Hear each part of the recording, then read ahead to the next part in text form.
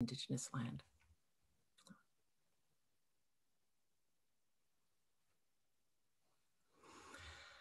So my plan tonight, Roshi asked me to speak about my new novel, so I will certainly do that. And I also thought it might be nice to read a little bit. Uh, One of the things I really miss about not traveling, about traveling, is that I don't really get to do readings out loud. And there's just something so special and fun about reading out loud, especially fiction. I know that I always enjoy that when people read to me, read stories to me. And so I'd like to just do a little bit of that. The book of Form and Emptiness, is a book about voices. And so it seems especially fitting to do a little reading so that you can hear some of the voices as well. And I also want to talk about some of the elements, the Buddhist elements and other elements that kind of constellated to create this novel. And perhaps if I have time, to share some thoughts about Zen as a creative practice and the relationship that I see between Zen and writing. And actually, maybe I'll start there. I'd like to start by invoking a little of my favorite of all time Buddhist writers, Dogen Zenji. And his words about the study of Buddhism. And I'm sure this will be familiar to everyone. To study the Buddha way is to study the self. To study the self is to forget the self. To forget the self is to be actualized by the myriad things of the world. When actualized by the myriad things, the body, mind of self and the body, mind of others drop away. No trace of realization remains, and this no trace continues endlessly.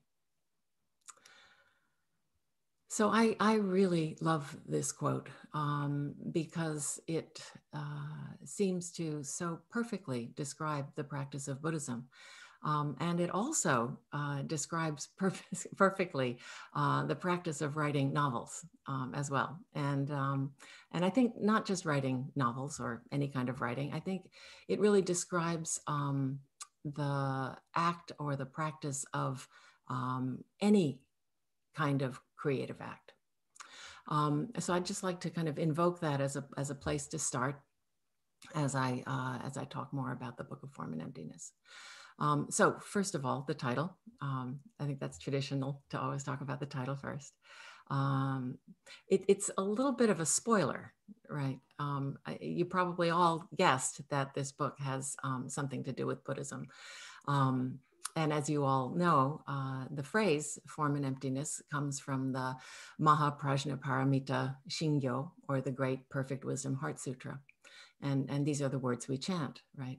Form is emptiness, emptiness is form. Form is not different from emptiness, emptiness is not different from form. And I bring that up because the way that Buddhism has started to sort of work its way into my writing is something that, that I, in other words, the way that Buddhism has started to integrate and manifest in the form of my writing, I think I should say, is something that I'd like to mention today. This really started with A Tale for the Time Being. And A Tale for the Time Being was a kind of an exploration of time, and in particular, the Dogen fascicle time being, or being time, can be translated so many ways. And in the same way that A Tale for the Time Being was an exploration of time being, the Book of Form and Emptiness is a kind of an exploration of space and of matter. So I see the two books as being almost companions to each other. Both books have Zen Buddhist nuns in them. One nun in A Tale for the Time Being is extremely old, and the nun in the Book of Form and Emptiness is quite a bit younger. Both books have, explicitly Zen Buddhist themes or questions or koans at their heart. So as Keegan described, the Book of Form and Emptiness is a book about, it's a story of a boy named Benny O, who loses his father in a really stupid and tragic accident. And Benny is quite traumatized by this death. And in the aftermath, he starts to hear voices. So the first voice he hears is the voice of his father calling his name. And this happens at the crematorium as he's watching his father's body be burned. Later, he starts to hear other voices as well. And these voices belong to the things in his house. They're just sort of random things at first, a Christmas ornament, sneaker, a piece of wilted lettuce. And the voices of the things seem to be speaking to him, but he doesn't quite understand exactly what it is they're saying. He understands the feeling tone, though, and this is quite disturbing to him. And what makes it more disturbing is that his mother, Annabelle, who has started working from home, and I think this is something many of us are familiar with, she's working from home and has become a bit of a hoarder. So their house is quite chaotic, and as a result, it's filled with things that won't shut up. So the voices follow Benny to school, and they start making him act out, and he gets in trouble with the school authorities and winds up on a pediatric psych ward. After he's discharged, he finds his way to the local public library, which is, of course, a place, library is a place filled with speaking things, right? Books speak to us after all. But at the library, they're orderly, they're all lined up neatly on their shelves, and they speak in their quiet library voices. So Benny finds quite a bit of solace at the library. At the library, he meets a sort of group of people who are sort of the denizens of the library. He meets a homeless Slovenian poet-philosopher who holds literary salons in the men's washroom. He meets a beautiful young performance artist and falls in love with her. And he meets a very special talking object, his very own book, who starts narrating his life. And as Keegan mentioned, the narrator of the Book of Form and Emptiness is the Book of Form and Emptiness. And the book is in dialogue with Benny and is quite literally speaking itself into existence, speaking itself and also speaking Benny into being, and helping Benny learn to listen to what really matters. So I thought I would read just a little bit, and I hope this is okay with everyone. Just kind of get cozy and read a little bit from the beginning.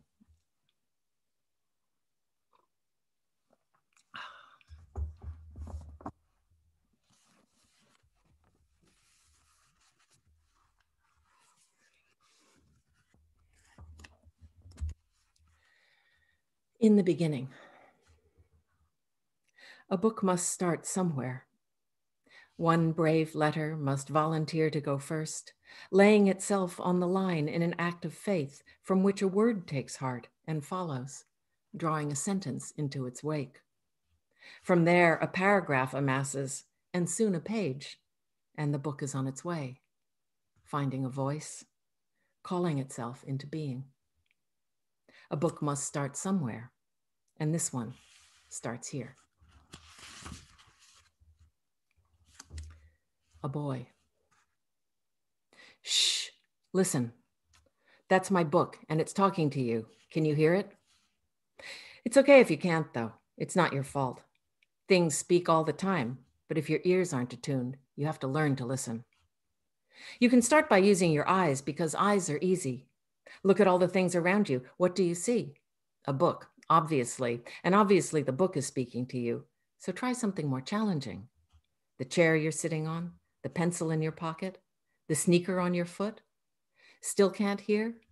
Then get down on your knees and put your head to the seat, or take off your shoe and hold it to your ear. No, wait, if there's people around, they'll think you're mad, so try it with the pencil first. Pencils have stories inside them, and they're safe as long as you don't stick the point in your ear. Just hold it next to your head and listen. Can you hear the wood whisper, the ghost of the pine, the mutter of lead? Sometimes it's more than one voice. Sometimes it's a whole chorus of voices rising from a single thing, especially if it's a made thing with lots of different makers. But don't be scared. I think it depends on the kind of day they were having back in Guangdong or Laos or wherever.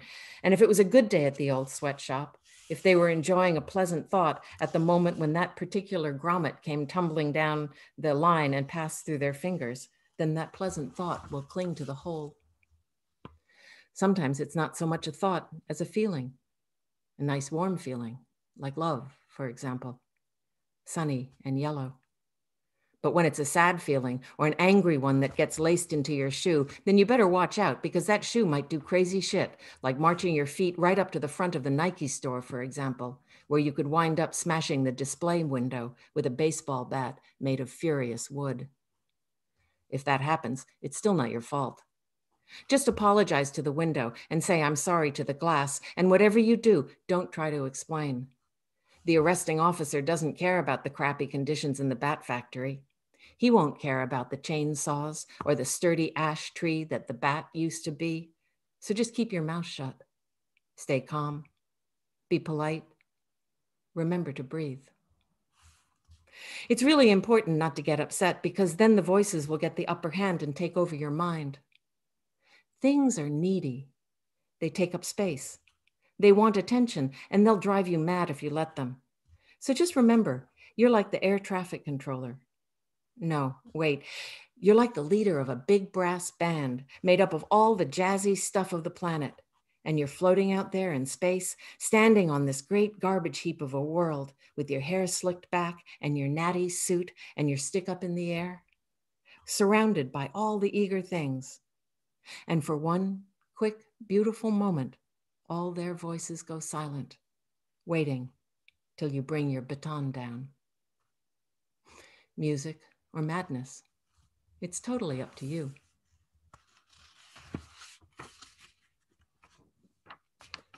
The book. So, start with the voices then. When did he first hear them? When he was still little? Benny was always a small boy and slow to develop, as though his cells were reluctant to multiply and take up space in the world. It seems he pretty much stopped growing when he turned 12, the same year his father died and his mother started putting on weight. The change was subtle, but Benny seemed to shrink as Annabelle grew, as if she were metabolizing her small son's grief along with her own. Yes, that seems right. Okay, so I think I'll stop there. And maybe we can come back to it again if we have time. So the Book of Form and Emptiness begins with a death. And this seems like an appropriate way to start a book with this title. Death suggests the movement from form into emptiness. It's a mark of impermanence, one of the three marks of existence. And death causes suffering, the first noble truth. And the book is really about the suffering caused by death and the way that Benny and Annabelle learn to come to terms with it. And I often draw from personal experience when I'm writing fiction, and I think all fiction writers do. I think the word fiction is actually a misnomer, or it's a sort of shield, it's a force field that we can put up, fiction writers can put up to protect us from, being accused of drawing from our own experience, being seen into, right?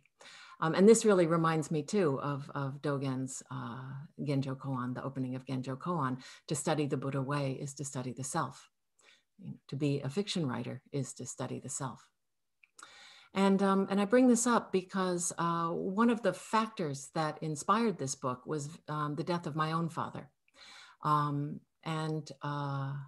After my dad died, this was back in 1998, for about a year after he died, I used to hear his voice. And it always happened when I was doing some pretty kind of random and inconsequential thing, like, folding the laundry or doing the dishes. And, I'd be doing this, and behind me and always to the right side, I would hear him clear his throat, right? He always cleared his throat, and then say my name, Ruth. And this happened, oh gosh, maybe about 4 or 5 times. And every time it happened, I would, I'd hear that and I'd whip around, just to look for him, expecting to see him. And of course, he wouldn't be there. And when that happened, every time that happened, I would feel that same, sort of hit of loss and grief. So it was almost like, a reminder, right, of this feeling. And it wasn't, it wasn't a bad thing. I always felt somehow comforted by this. But then after about a year or so, it stopped happening, and I kind of forgot about it. It always happened very quickly, and I just kind of forgot about it. But when I started thinking about this book, this seemed like an experience that I could give to Benny. And so that's exactly what happens. Benny hears his voice, and then he starts to hear the voices of other things as well. And so I was really thinking about, what does it mean to hear voices, right? What does it mean to hear voices? And as a novelist, of course, this is a question that I grapple with a lot. I always experience a novel coming to me as a voice, right? And very often that's the voice of a character. Sometimes it's, the voice of the book itself in this case.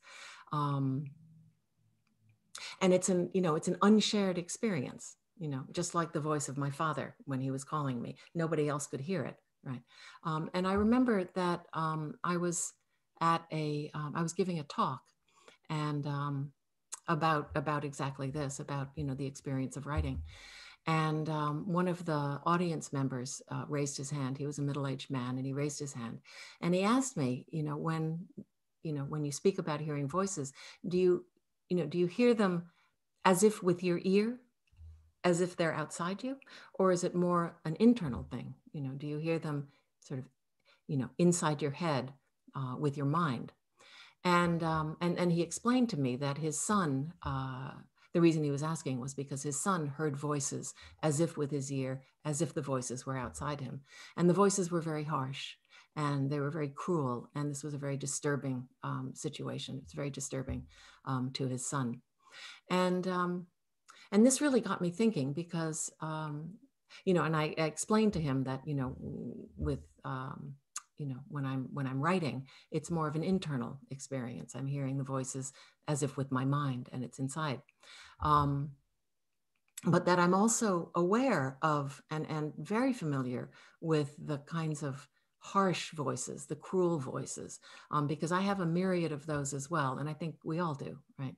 The voices of the internal critics and the judges and the editors, who are, telling us that whatever it is that we're doing is no good, right? And so I'm very familiar with those voices as well.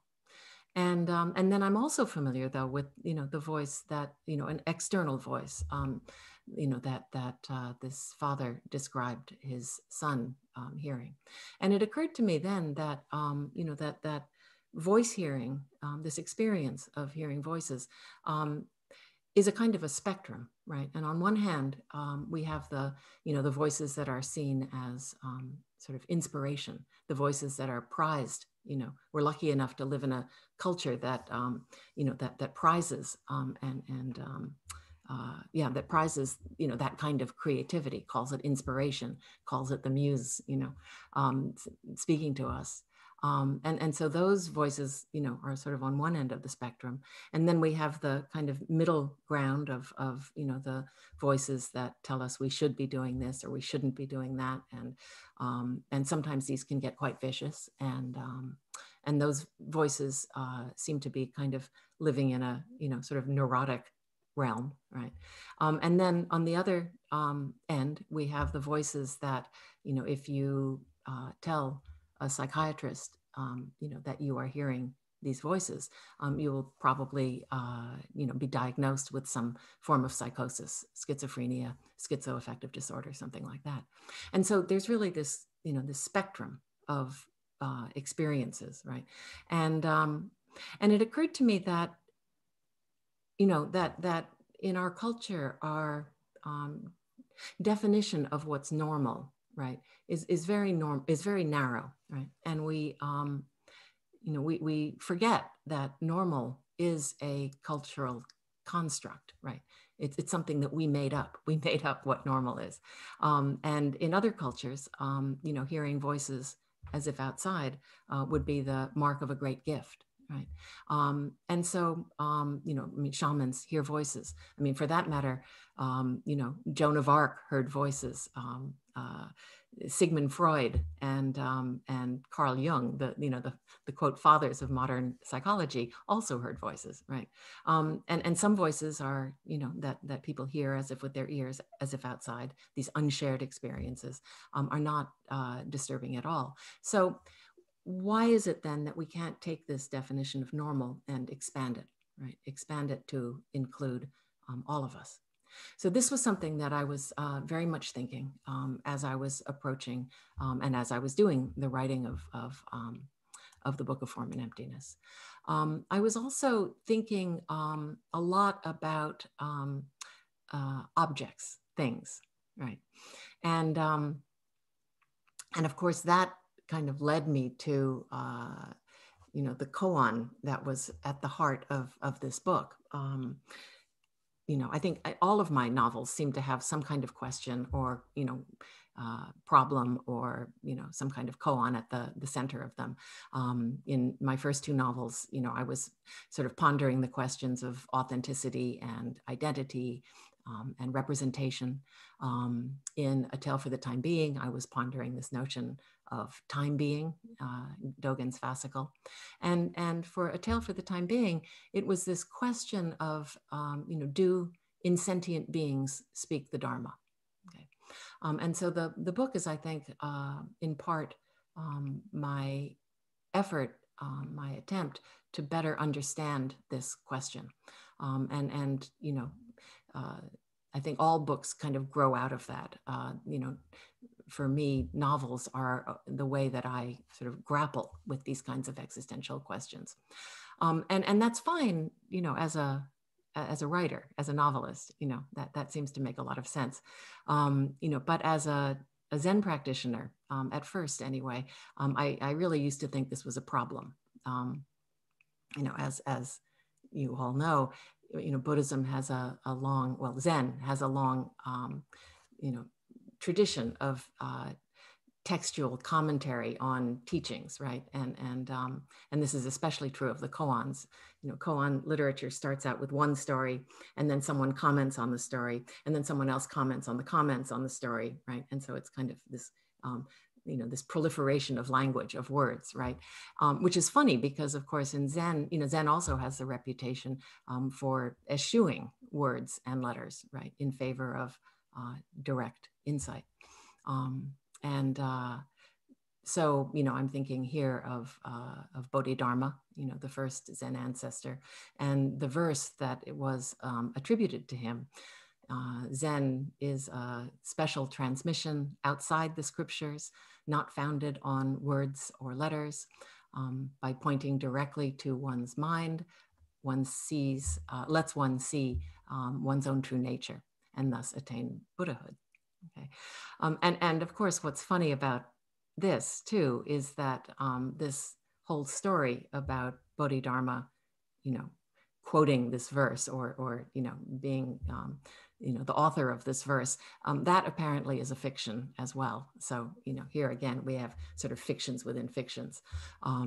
The verse was apparently written several centuries after Bodhidharma had died, and I think there's questions about how real any of the legends of Bodhidharma really are.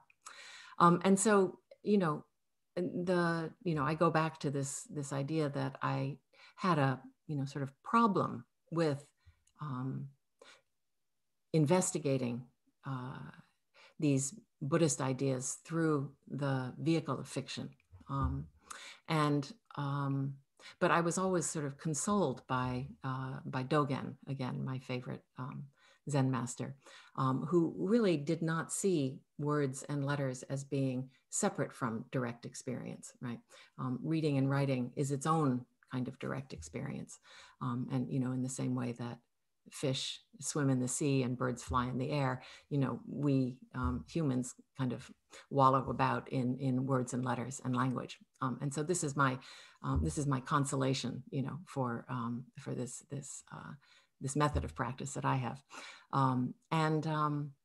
I've really come to see the novels as being almost a contemporary expression of this tradition of commentary literature. And, you know, I guess also if they're not that, then it can't be helped. I mean, I do it anyway. So to kind of take it back to this question of, you know, do insentient beings speak the Dharma? The question is interesting to me because as an environmentalist, of course, you know, and somebody who's, you know, really worried about the future of the planet, these questions are, you know, could not be more pertinent, right? Can insentient beings be our teachers, right? Can the earth, can grasses and trees, you know, walls and tiles and pebbles teach us about the nature of existence, right? You know, can the myriad things of the world that Dogen talks about, can they enlighten us? And this includes pieces of wilted lettuce and sneakers and pencils, right? And I think that, you know, in Zen, of course, the short answer is yes, they can. Here I'm thinking about I think it's a Flower Ornament Sutra. The earth expounds the Dharma, living beings expound the Dharma, everything expounds the Dharma. And so this, you know, the investigation of this question was what I sort of embarked on as I was writing this book. And I started reading, in particular, Taigen Dan Layton's book. It's a wonderful book called Just This Is It, Dongshan and the Practice of Suchness. And, you know, this sort of make a long story short. But, you know, Dongshan, of course, is one of our most venerated Soto Zen ancestors. And he was preoccupied by this question, you know, if insentient beings speak the Dharma, who is able to hear this Dharma, right? And he searches out various teachers, and eventually someone tells him to take his question to Yunyang, who became his teacher. And he finally tracks down Yunyang, and they have this exchange, right? Who is able to hear the Dharma expounded by insentient beings? And Yunyang answers, non-sentient beings are able to hear it. And Dongshan says, you know, can you hear it? And Yunyang says, yes, I can. And then Dongshan says, well, why can't I hear it? And Yunyang waves his fly whisk and says, can you hear it now? Right. And actually this conversation that they had goes on a while, but and it differs depending on the version of the story. Once again, you know, many versions of the story, which one is real? But finally, Dongshan in the end, you know, gets it, and he composes this verse. How marvelous, how marvelous. The Dharma expounded by non-sentient beings is inconceivable. Listening with your eyes, listening with your ears, no sound. Hearing with your eyes, you directly understand, right? And I, that too was, you know, the sort of synesthesia that implies was very interesting to me. And so that kind of worked its way into the novel as well. And I was also thinking about, I was also reading Dogen Zenji's commentary on the Dongshan story in his essay, his fascicle, Mujo Seppo, which is Insentient Beings Speak the Dharma. And Dogen writes, insentient beings hearing insentient beings speak the Dharma is essentially all Buddhas hearing all Buddhas speak the Dharma. So there's no separation between non-sentient beings and Buddhas, right? There's no separation between the myriad things and us. So again, to study the Buddha way is to study the self. To study the self is to forget the self. To forget the self is to be actualized by the myriad things of the world. So I was thinking a lot about our relationship with objects, with things, with our possessions, right? And here is where, again, I sort of turned inward and started thinking about my own history, and where I learned to relate to things in the way that I have.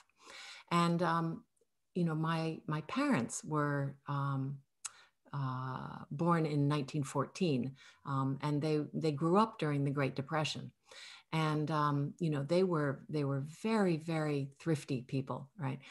They never threw anything out if they could avoid it. Even things like saran wrap, plastic wrap, and tinfoil. They would wash very carefully and hang up and dry it, and then fold it, and put it someplace where it could be reused, right? And I remember when I was, cleaning out their house after they died, I was dealing with all of these, these things, these, rubber bands and pieces of tinfoil and plastic wrap. And I came to this one, I found this one little box that was in my mom's room, right? And it, it was labeled in her handwriting. She had written very carefully in both English and Japanese, right? Empty box, karabako, right? Empty box, karabako. And, and this was like completely perplexing to me, because what do I do with this box, right? I can't put anything in it, because by putting anything in it, it turns it into exactly what it's not, right? And so, this was the kind of conundrum that I was facing, sort of constantly as I was trying to empty their house in order to sell it after their death.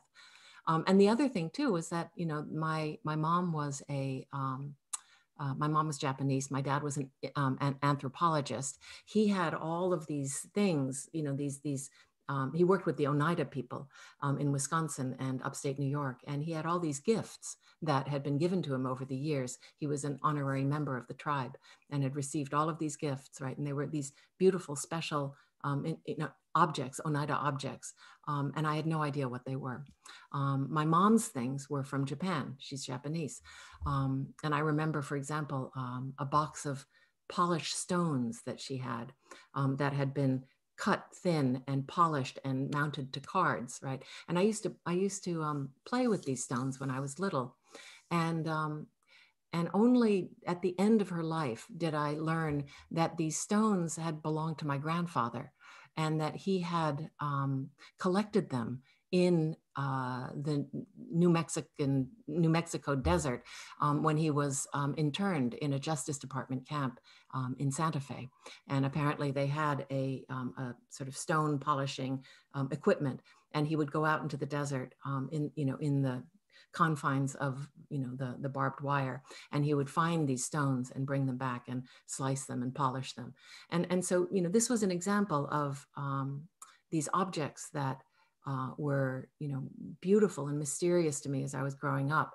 And in this case, I knew what the story was, but for most of the objects that I found, most of the stuff in the house, I had no idea what the story was, and what all of their stories were. And I remember thinking, if only these objects could speak, if only they could talk to me, then I would know what they said. So again, this is another sort of one of the elements, I think, that came into that came into this kind of constellating mass as I was writing the book. And this is, I think, what really got me very interested in this idea of, things speaking, what they could tell us if they could only speak.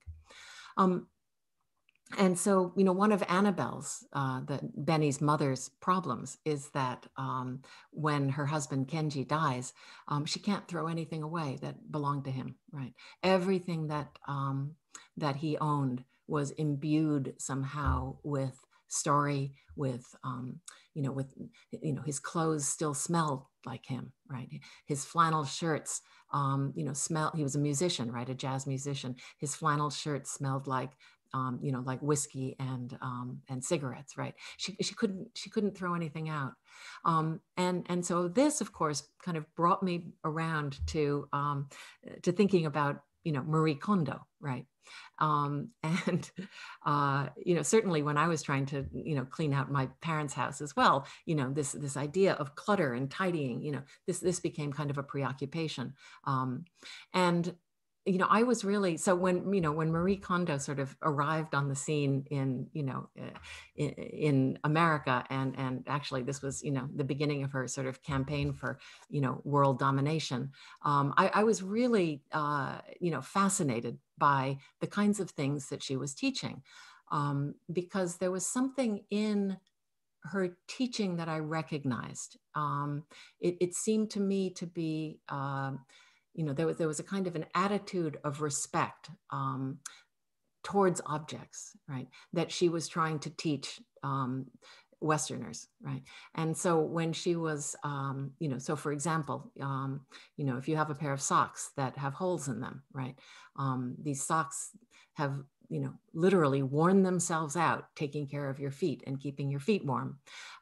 Then you don't just throw them out, right? You take a moment and you hold them and you look at them and you feel this, feeling of gratitude, right? And then you throw them out. Okay. So it's just this little extra step that, teaches you to have respect for the things around you, right? The things around us. And of course, Marie Kondo comes from Shinto tradition, but in our Zen tradition as well, we treat things with respect. When we pick up a teacup, we hold it with two hands, right? Because one hand is kind of casual, and it doesn't really show proper respect for the teacup, right? There's this a wonderful tradition in Japan. And it's Shinto in origin, but sometimes it's carried out at Buddhist temples as well, where it's the ceremony for broken needles and pins, right? And when you think about the history of, in the olden days, right, a needle or a pin was handmade, and so it was a very, very precious object.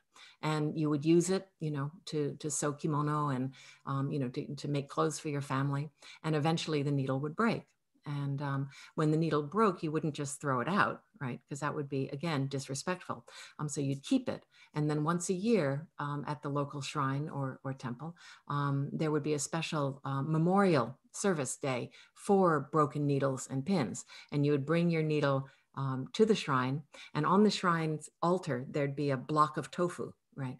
And so you'd take your broken needle and you'd put it into the tofu so that your needle would have a soft resting place. Right? And then, at the end of the day, a ceremony would be held so that everyone could feel the appropriate gratitude towards these tools that had sort of, worn themselves out, helping us. And of course, too, there's a kind of the other side to that is that needles and pins are sharp, right? They're pointed, they're sharp, and they could hurt you. So you don't want to piss them off, right? You want to make sure that they end their life in a comfortable way, right? So it's a little bit of insurance there. And so, this was, this kind of teaching is so much a part of, of Japanese culture. And I thought it was really quite wonderful that Marie Kondo was trying to bring these traditions and bring this attitude of respect, to the rest of the world. And so I very much felt that, that I wanted in the Book of Form and Emptiness to have a Zen nun who, like Marie Kondo, had written a book about tidying and about cleaning that became a kind of global bestseller. And so this character is in the book as well.